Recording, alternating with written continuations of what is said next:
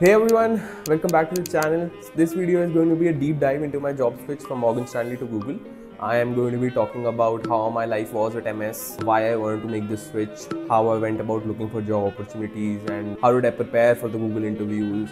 And finally, I'll also be comparing the salary structures of both of the firms. So stay tuned.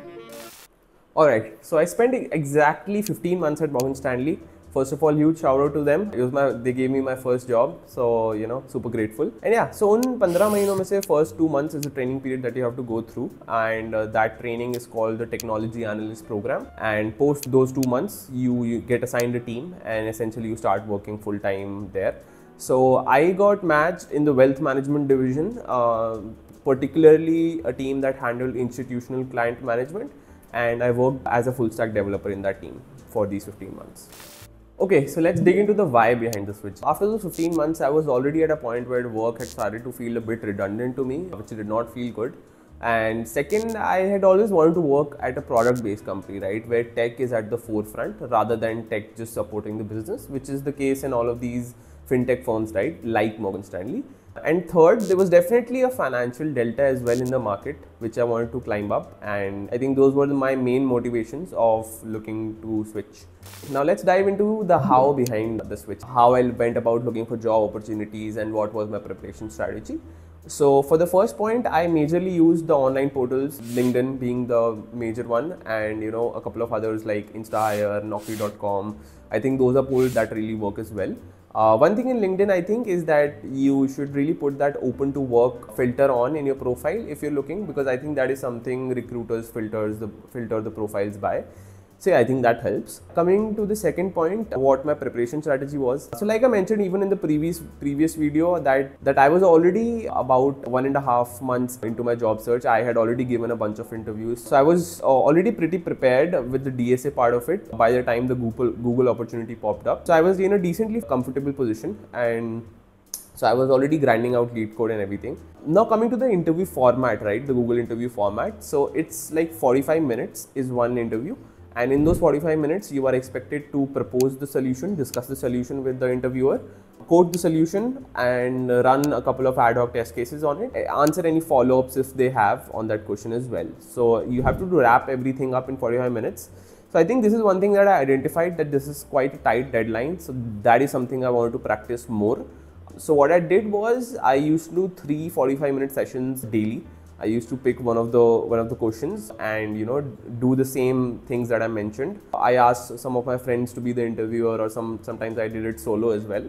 But yeah, that is something I followed every day, and I think that really gave me confidence. So yeah, I think that was it for the specific Google specific preparation that I did in those 4 weeks. Okay, so the entire procedure took around 2.5 months, in which I had my 4 on-site rounds, in which 3 are the coding rounds. One is the HR/Googliness round. Then once you clear those 4 rounds, you get into the process of team matching. Now this can take a long time for some people. I've heard it taking upwards of 6 months, but fortunately for me, I matched with a couple of teams initially. The first one did not work out, but the second one did. I also really liked the team, and they thought I was a good fit as well. So in the entire 2.5 months, from the coding interviews to the preparation, I think everything was done. And post that, I had gotten my offer and I resigned the next day. Okay, so now let's compare the salary structure of both of the firms, right? So I'll start with Morgan. So I think there are essentially 2 components. One is your base salary, and then second is are a bunch of bonuses that you get. So first one being the joining bonus, second one being the relocation bonus if you are eligible for it. Third is the performance bonus at the end of the year. And then there are a bunch of retention bonuses that you get at the end of every year for at least 4 years. It's part of the technology analyst program. People who come through there get 4 years of retention bonuses. So if you complete the first year, you will get an X amount, or if the second year, then you'll get some amount.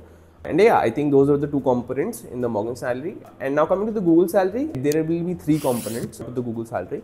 The first one is again your base salary. The second one is the performance bonus that you get at the end of the year. And then the third one, the Google stock units, the stock plan that you get. So the day that you join, right, you get a grant of a certain amount that had already been previously discussed with you.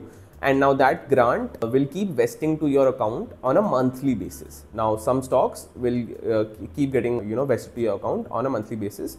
And I think this is one key thing that is very different from other firms that offer stock plans, because usually they have this quarterly vesting schedule or they have an yearly vesting schedule, unlike Google where you get it monthly. So basically it's in your account. Like if you want to sell it monthly, then you can sell it monthly. So I think that is a great thing to have if need be. And yeah, I think that those were the key components of the Google salary.